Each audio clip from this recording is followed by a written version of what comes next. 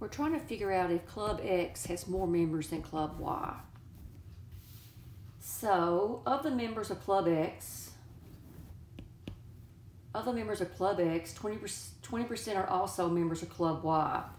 So, if this was X and this is Y, so clue 1 says, you know, that would be that overlap right there.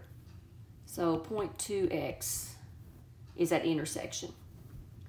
But that doesn't tell me anything about how many are in X or in Y. That's both, so that clue 1 doesn't work. So forget about it and do clue 2.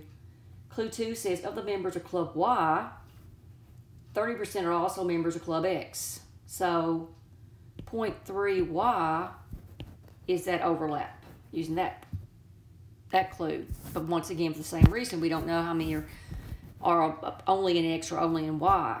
So that clue 2 doesn't work by itself. So now put both of them together, and we know this that intersection has got to be the same.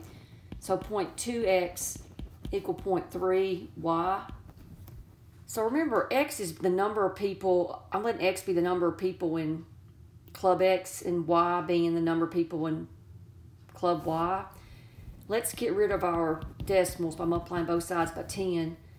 And so let's divide both sides by 3. So that gives us 2, 3X equal Y. Now divide both sides by X.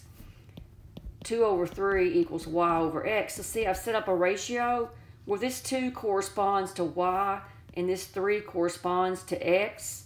So 3 is greater than 2. Therefore, Club X is going to have more than Club Y. So your answer is C.